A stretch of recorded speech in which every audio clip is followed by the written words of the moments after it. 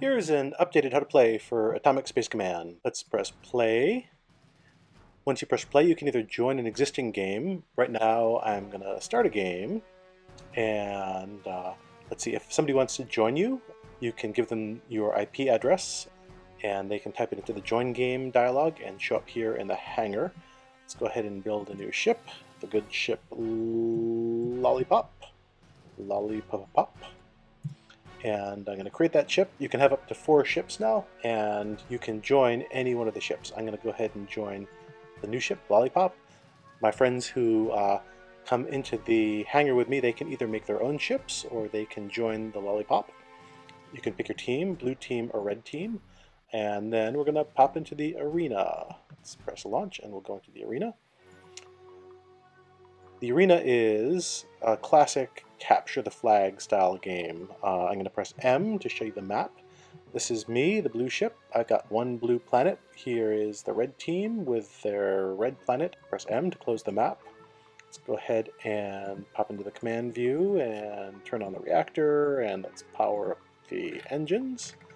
And since I'm not fighting against anybody else, there's really no point in powering up the blasters and shields. You can do it if you want to, whatever. Pop back to the world view here and grab the helm and WASD around. Pop back to the map view. There's my blue planet behind me. Let's fly away here. So this is an arena. You're trying to capture planets and hold on to them, and you're trying to steal planets from the other team. I'm on the blue team. I've already got this blue planet. That's giving me some number of points per second. The more planets you capture, the more points per second you get. The first team to 500 wins. Let's grab some of these planets that aren't claimed yet, and that'll increase our points per second. I'm going to go ahead and overdrive my engines so I can get there a little faster.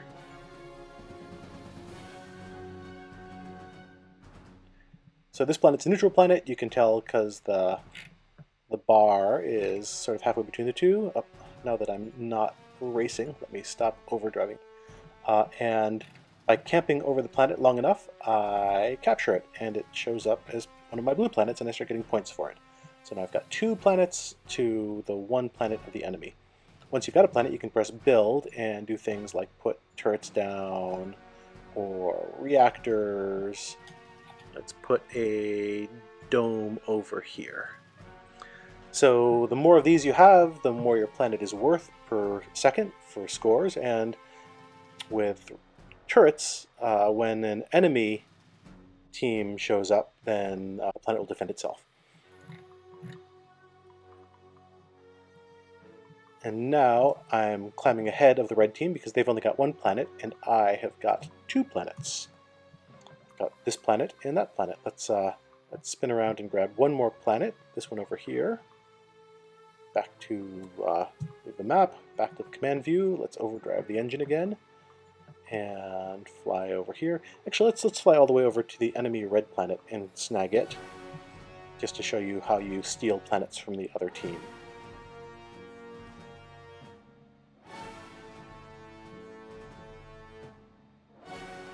Space is big, but it sure is pretty. Take a look at that nice sun with all of its swirling vortices of plasma.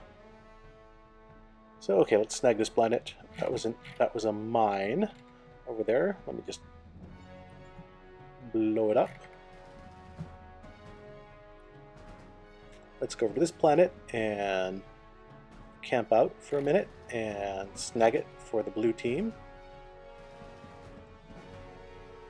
And it is ours. Blue team is kicking ass. Red team, not having any players on it, is not doing so great. Let's grab this planet. Oh, you know, my thruster is actually getting hammered here. I think I'm going to stop overdriving it and repair it before it gets totally destroyed. That's taking some parts. Let's fix it up. It's taking a lot of parts. I've got 7 parts left, so I'm fine. Eventually, you'll be placing stuff on your planets to mine resources and convert them into parts and convert them into fuel, but we haven't done that yet. Let's camp on this planet and claim it, and let's finish up by going over here to the red planet and stealing it from the red team. Alrighty. Hey, red planet. So if they had defenses here, the defenses would be shooting back at me. Or if they had players that were defending the planet, the presence of those defenders would make it much harder for me to camp here and push the bar away from them. But since I'm just playing against nobody, it's pretty easy.